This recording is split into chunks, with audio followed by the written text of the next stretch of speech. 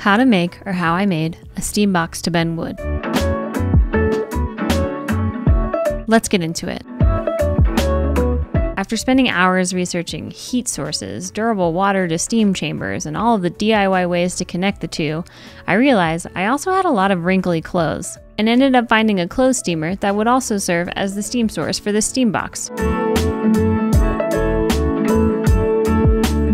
To build the box or steam chamber, I used 4-inch PVC pipe and rubber gaskets to connect and cap the chamber. I drew a line all the way down the side of the PVC to mark the location for some 1/2-inch dowel rods that would serve as interior shelves. Then, I measured and marked the end location for the mirroring shelf mount on the other side. This was positioned well below the mid-diameter of the pipe. With the marks in place, I used a 1/2-inch Forstner bit and a rough jig to place a few shelf mount holes on either side.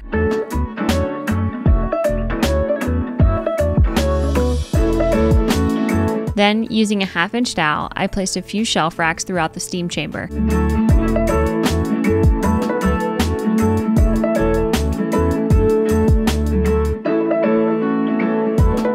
To make sure my chamber was long enough, I did the same process twice and connected the two prepped PVC pipes with a rubber gasket.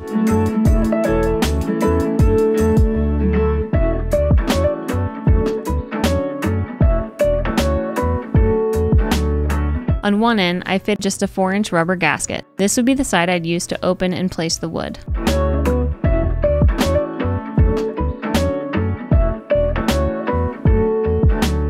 With that in place, I drilled a few pressure relief holes on the underside of the steam chamber. With the steam chamber in good shape, I set about putting together the simple table mount. I started by cutting 2 pairs of 2 2x4s down to just under 2 feet at a 45-degree angle on one end. Then I measured and marked the center point of the 2 pieces for each pair and anchored them together in an X shape.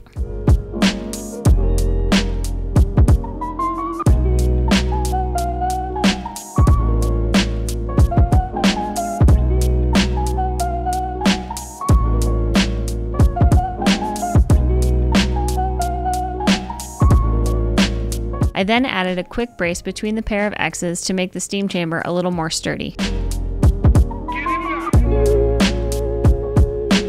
For the steam access point, I used a rubber gasket to add a 4-inch to 6-inch PVC pipe fitting to the open end of the chamber. Then cut an X shape into the 6-inch rubber end cap to make room for the head of the closed steamer.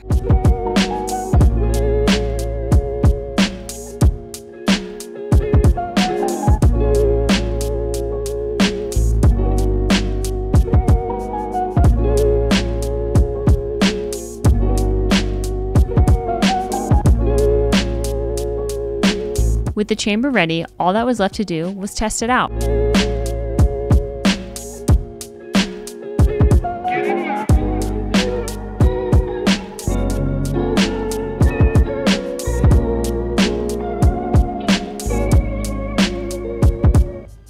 The chamber temperature set right at about 200 degrees Fahrenheit or so, and I let the wood cook for a few hours before attempting to bend it around to form.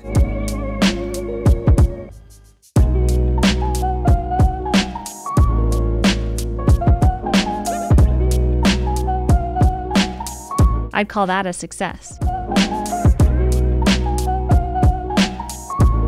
Stay tuned for the DIY of the modular breakfast bar and matching stool set where I put this steam box to good use in the coming next few weeks. Until next time.